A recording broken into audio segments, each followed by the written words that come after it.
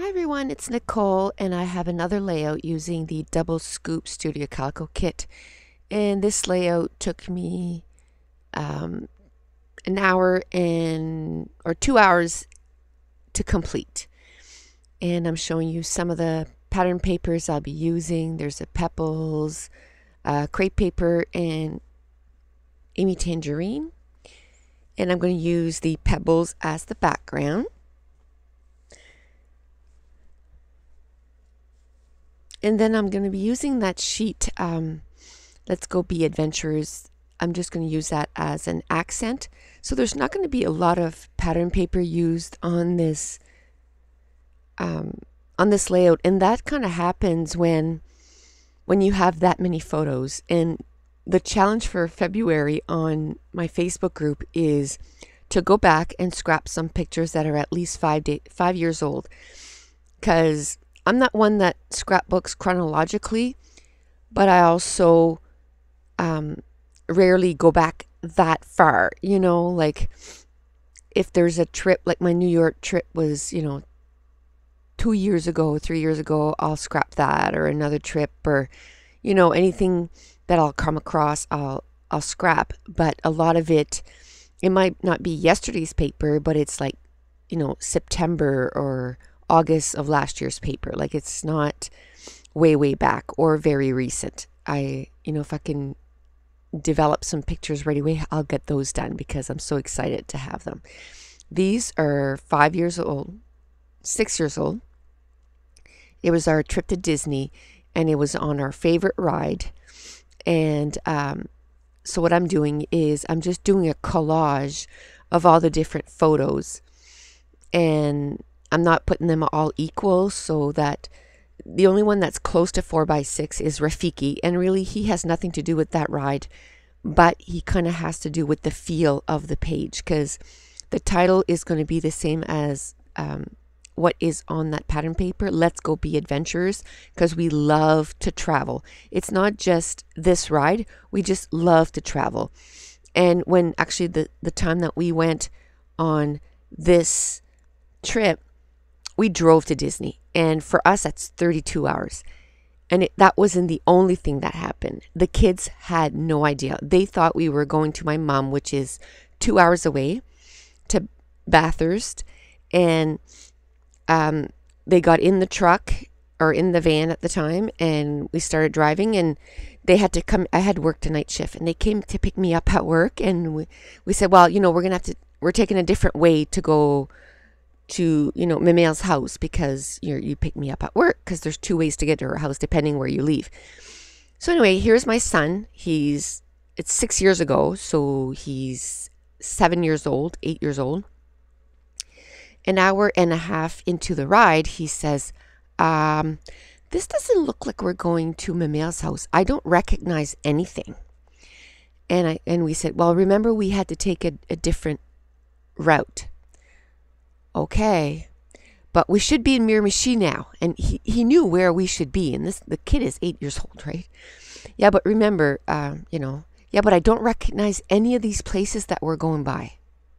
So anyway, he was quite inquisitive. So, and to get to where we needed to go before we could tell them in Woodstock is actually about half an hour longer than getting to my mom's. So again, an hour later, he's like, we should be in Bathurst by now. Like, why aren't we there? So anyway, as we were driving up to the border, we let them know that we were driving to Disney. And so that was quite exciting. So I've always wanted to do that, to go on a trip and not let them know about it and just go. So that was my time. My husband couldn't believe that I kept it secret for that long, but I did, because we planned it for a lot of months, and never that they had a clue that we were going. They thought we were going to Bathurst. My husband packed their clothes to, because it was summer clothes compared to winter clothes, while they were sleeping that night, because they had packed their bags. Remember, like they packed their winter stuff, and he kind of took everything out during the night. And I said, don't worry too much. On the way, there's always like lots of shopping opportunities that are really cheap. So we'll stop and we'll get them a bit of new stuff. So anyway, so that was probably, to me, the biggest let's go be adventurers that there was, because they had no idea. So while I was telling you about the thing behind these pictures, I added the top and bottom, which was the let's go be adventurers, and then I scalloped the backside of the B side of that pattern paper, which is that nice watercolor, and I used my big scallop punch. And now I use a strip of score tape that's from ScorePal, and I put a strip down at the bottom, and it's the only thing that I find that's strong enough to hold ribbon in place so that it doesn't eventually just come off. Like I find ATG tape, like it puts it down, but if I go back a week or two later and I just tug on it a little bit, it rips off.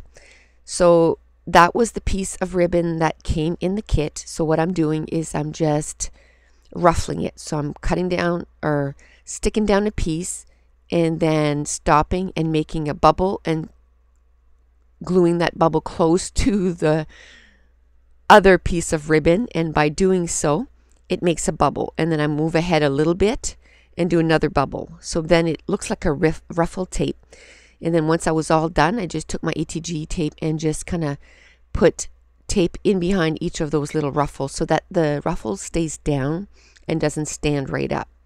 And now I'm going to work on my title. I'm going to use those rubber letters from not Studio Calico, Thickers, and it was from Amy Tangerine. And then I'm going to use my Tim Holtz Ideology, those little label stickers. And then this is where I decide I had left that last photo untouched because I thought I was going to do my journaling on that spot. And then I decided, no, like this whole thing is a journaling page. So fill that up with another photo, and then you can just journal right below the photos and it'll still look okay because it's all journaling page. So it's going to take me a few seconds to line that up.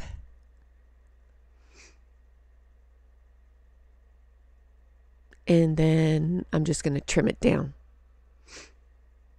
And to go back to the story of how we told the kids, it didn't quite go as well as what we thought it was going to go. Because, when we got close, I said to my daughter, which was, a little older, I said, "What's that up there?" And she had gone by herself to the States quite a few times too because of her cheerleading for camps and stuff.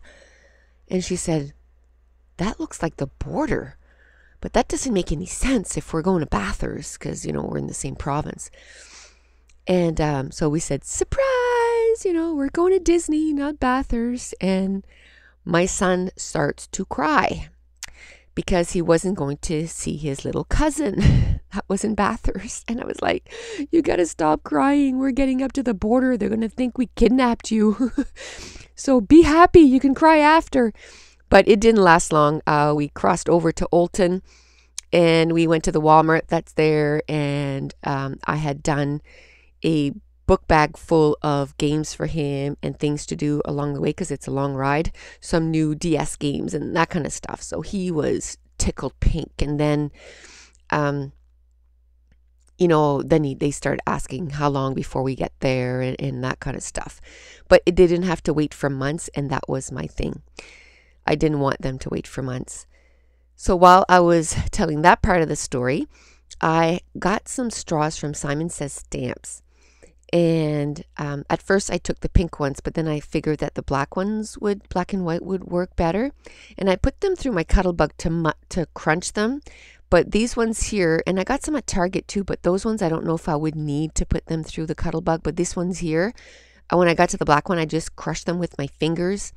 And that was enough. And then I cut out a pinwheel. What you do is you cut at all the four different corners, and then you pick a corner and you start and you fold it over to the center. Don't fold it flat because you want some rounded. And then you skip every second after that. And then I glued a enamel dot in the middle, and that made my little pinwheel. Then I took my Okay, the camera had stopped, but I had kind of seen it frozen, so I stopped it right away. So what I was saying, then I took my camera stamp and some Hero Arts ink, and I just stamped it directly on the vellum, and then I took my heat gun and dried it.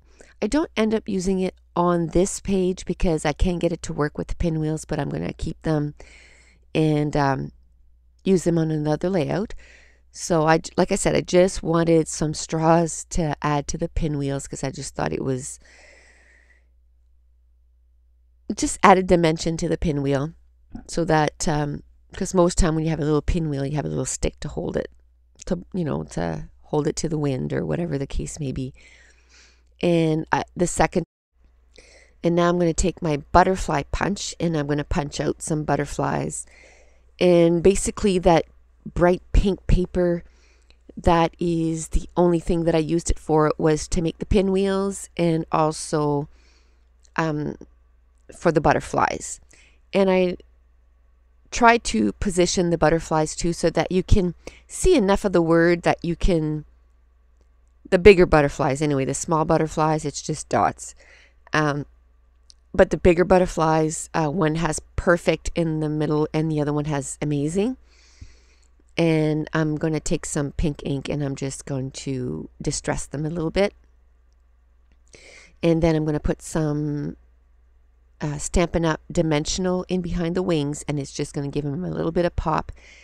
And then I'm going to put some twine and make the trail behind the butterfly. And what I used to put the base of my embellishment this time, I used a doily. And I'm a huge doily fan, as you know if you've been watching my videos for any amount of time. But I'm trying to use different things as my background, the background to kind of ground my embellishments. But once in a while, I gotta use the doily again. But you'll see me more using stickers, bigger stickers, cut them in half and or use a pattern paper and cut a half circle from the pattern paper, or I use 3x4 cards or 4x6 cards from any Project Life kits that would coordinate. So I'm trying to mix it up so that it's not always all the same. But the doily is, probably my favorite. So I wanted something else on the doily to help ground the element. So I did punch out a piece of paper and then I just cut a rectangle from that word pattern paper, and it just different words. It says favorite, timeless, yes please, just different words that you can kind of see. So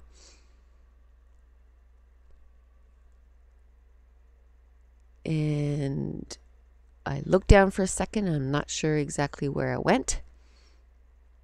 So I'm just going to keep working on the embellishments.